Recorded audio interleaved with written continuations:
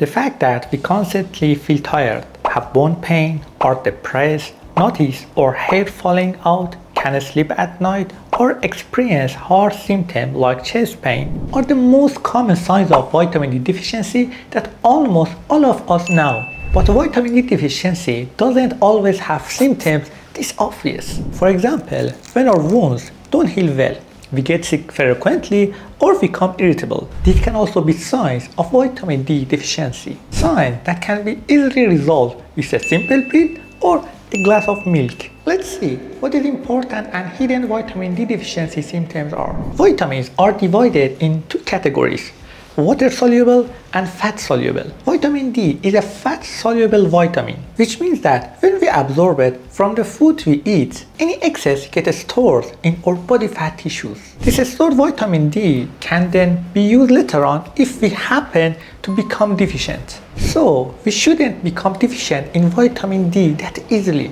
right? Actually, that's not the case. If you take a look at the map I've brought here, you will see that many countries are experiencing vitamin D deficiency, especially those marked in red and orange. So what's the reason behind this? Well, we have different types of vitamin D. For instance, there is vitamin D produced in our skin through exposure to sunlight, which we call vitamin D3. Then there is vitamin D found in food that we absorb through our diet, generally known as vitamin D2. Ultimately, both of these types are converted into the active form of vitamin D in our bodies. So, when we become deficient in vitamin D, it's likely because we haven't been consuming enough vitamin-rich foods and we haven't been getting enough sunlight exposure. Now, depending on how deficient we are, we will start showing certain symptoms. One of the first signs might be part of our teeth breaking off. But why does that happen? Calcium and phosphorus make up a significant part of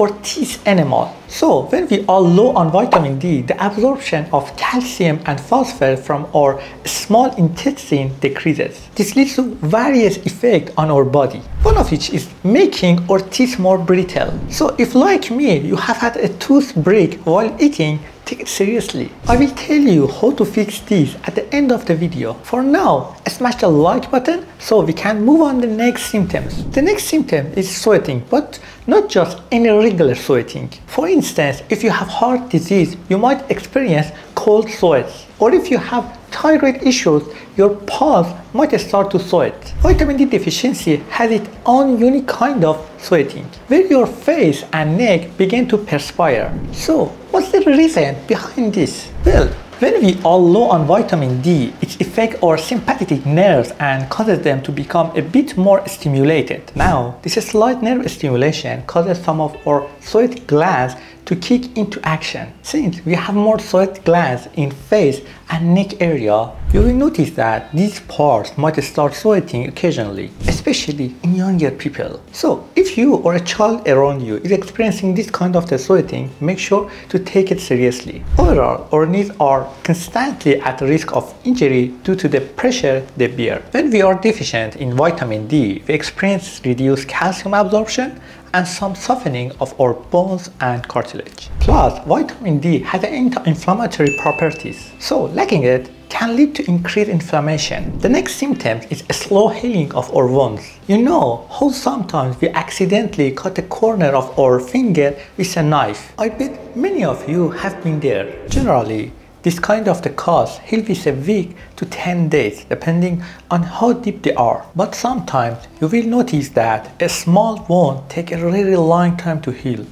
Like even after a month, it is still not fully recovered. This could be a sign of vitamin D deficiency. Alright, so what should we do now? Should we jump straight into taking vitamin D supplements? Well, the answer is no. Just as a deficiency in vitamin D can cause certain symptoms, overconsumption can lead to issues too, since the constipation, which is quite common. So first, we need to make some lifestyle adjustment. This includes getting more exercise and physical activity, and regularly consuming food rich in vitamin D like mushroom, fish, milk, yogurt, egg, spinach, and almonds. In addition to that, your skin should be exposed to sunlight 3 to 4 times a week. Where I live, the weather is cloudy for about 9 months of a year, and finding sunlight is really tough. But still, on the sunny days we get, I try to make the most of it. Even it's just a bit of sunlight coming through the window at my workplace in the hospital